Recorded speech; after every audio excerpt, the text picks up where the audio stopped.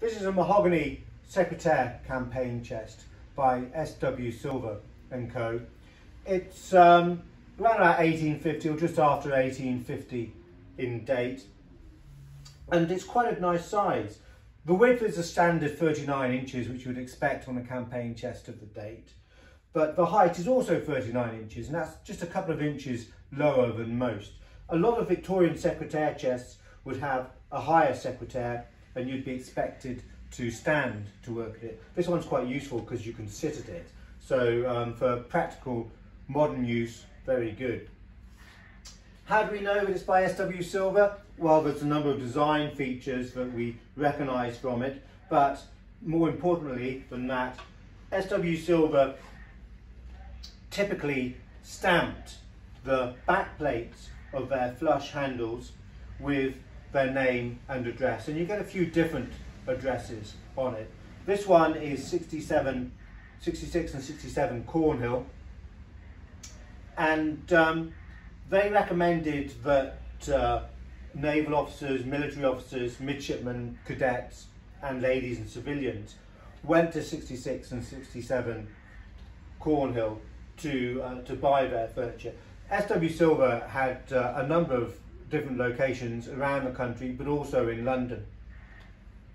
And they described 66 and 67 Cornhill as their cabin passenger warehouse. And that might also give us a clue as to why it's slightly smaller in size. We can also see to the side here, we've got iron carrying handles. This chest was never intended to go into a packing case, but the iron carrying handles made it quite quick and easy to pick up and move. And you could also use them for tying down if necessary. Now, on board a ship, that of course is very useful, very practical. You're not going to use a campaign chest on a ship which has got packing cases. You want everything to be able to move nice and quickly and easily, and also the slightly smaller size might make it easier to fit into a cabin.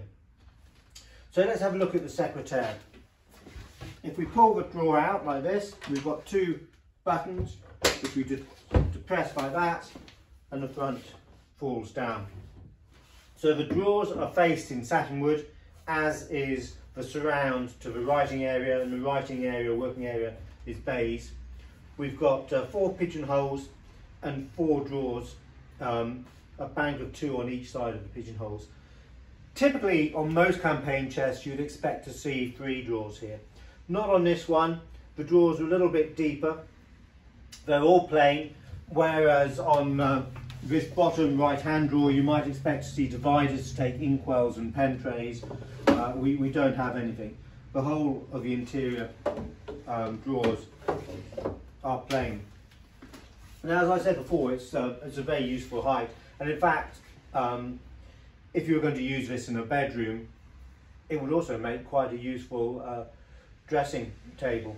And also you've got lots of storage here, so you can put things like your wallet or watches or whatever at the end of the day when you're getting changed. Now, you may have noticed that on both sides of the Secretaire in front of the drawer you've got a rebate here, you've got a cutout. And originally this would have had a board which just slid down, then during travel it would stop these drawers coming too far forward, keep them in. Unfortunately, it's fairly common that these boards get separated from their campaign chests. Occasionally we see them, and we do have another S.W. Silver campaign chest at the moment and on the website which does retain its original board. S.W. Silver were a fascinating company, and there's plenty that you can read about them on our website under makers at campaignfurniture.com if you go and have a look. They were set up by Stephen Winkworth Silver in round about 1838, and probably in Liverpool, although they did have premises in London at that sort of date as well.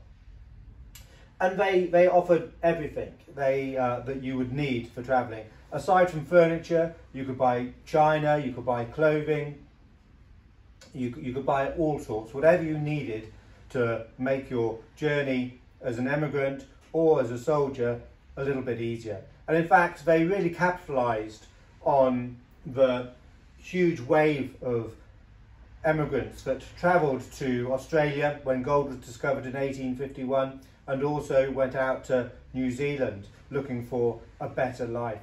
In fact, they boasted that they had a representative in every colony in Australia. They're also the only British company who showed at the New Zealand exhibition of 1865, and in fact the judges were so impressed with them that they said that their furniture would fit into any luxuriant apartment, but was also light and practical enough that it could quickly fold down as easy as a camp stool. They also diversified. In 1852 they moved their factory north of the river in London to Woolwich Reach, and took over around about 15 acres in the end, the site of their factory. It was huge, and they employed around about 2,800 people. So much so that the area became known as Silvertown, and still is to this day. I said they diversified. You may have heard of Silvertown golf balls and Silver King golf balls. Well, they extended their use of gutta percha and rubber. They insulated cables. They also made sporting equipment, golf balls, and this became a very strong additional side to their business. And they went well into the 20th century as a company. But as I said, there's lots and lots of information about them on our website, and they really were quite a fascinating company. So anyway, we've got an annoying beep from one of the lights, which tells me it's probably time to end this little video. This is a nice, to sum up, mahogany Secretaire campaign chest by S.W. Silver, and it's around about 1850 or just after in date.